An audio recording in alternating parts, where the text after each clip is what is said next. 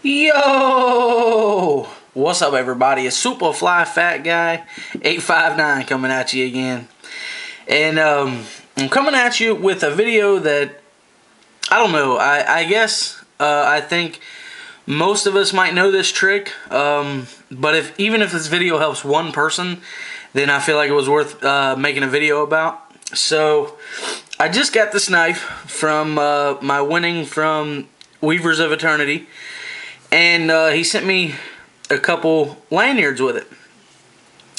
Now this is a knife that doesn't have a lanyard hole or a tube per se, but it actually has this little standoff here, and then there's like a hole that goes under that, and that's where you put your lanyard. Now, even though this is gutted paracord, it would be tough to shove that through there, okay?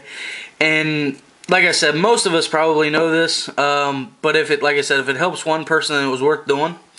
So what I do is I take a piece of paracord, I don't know, this might be 6 inches maybe, I'm not really sure, but anyway, I take the little inner strands. You can see I've done this. I did this the first time, and then I decided to go ahead and take this off and show show it on camera. But basically, what you do is you take one of the inner strands from the paracord, just one strand, okay, and you loop it through the lanyard like this. And let's see, just because I'm kind of anal like that, I like to line them up. But now you have like this, and basically what you're doing is you're pretty much just towing it through there. So I like to, I don't know why, because it doesn't really make them stick together or anything, but I like to run that through my ye old wet lips one time. And then basically, let's see if I can do this. There we go. Basically, I just pull those through that hole now. Now you can see the hole really well. And then just kind of tug on that, and that helps that bring that lanyard through. Then you can go ahead and put the lanyard through itself and pull tight. Now you got the lanyard on there. So before it wouldn't go through, but with the help of this little, I don't even know, what can we call this? A tow hitch or something? I don't know.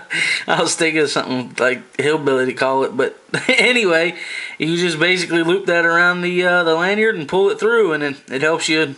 And you can do this with anything. I mean, I did the same thing on the Griptilian here. This is what I used the other lanyard that he sent, and I did the same thing on here. It was too thin to pull it through the lanyard hole on the Griptilian, so did the same thing there. So it'll work just about anywhere. But anyway, guys, I just figured I would share that in case anybody else or anybody that didn't know that, maybe it helped you out a little bit. So anyway, guys, that's pretty much all I got.